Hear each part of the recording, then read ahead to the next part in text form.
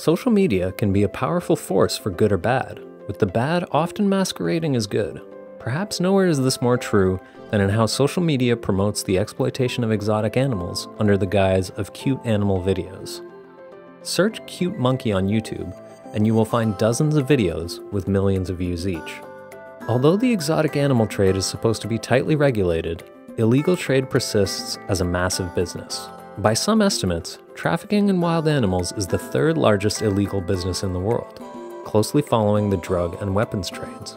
Unfortunately, social media allows the public to engage with unregulated exotic animal content, which contributes to the increasing demand for these animals.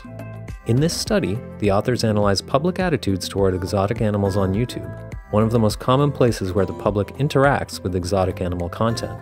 The researchers focused on primate and wild cat species due to their particular popularity.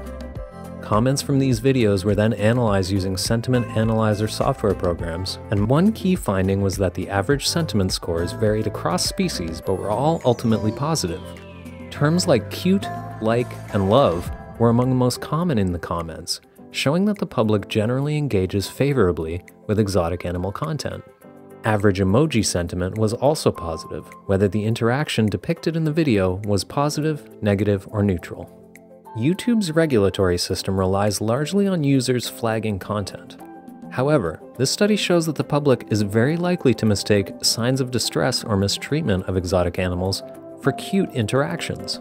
What's more, it's not clear from YouTube's policies whether there is any ban on content showing people handling exotic animals, despite prohibitions against it in many of the countries in which YouTube operates. YouTube could use software to detect key terms in video titles and descriptions, and artificial intelligence systems such as Wildbook, which can accurately detect if content is displaying exotic animals.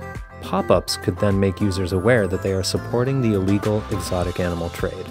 Research shows that these types of campaigns work. In 2015, 700,000 people signed a pledge in response to the Tickling is Torture campaign, which helped to spread awareness about slow loris exploitation. Beyond spreading awareness, advocates can pressure platforms like YouTube to strengthen their policies on exotic animal content. Following their model for other illegal content, YouTube should send flagged exotic animal content for further review and remove any videos showing illicit handling situations.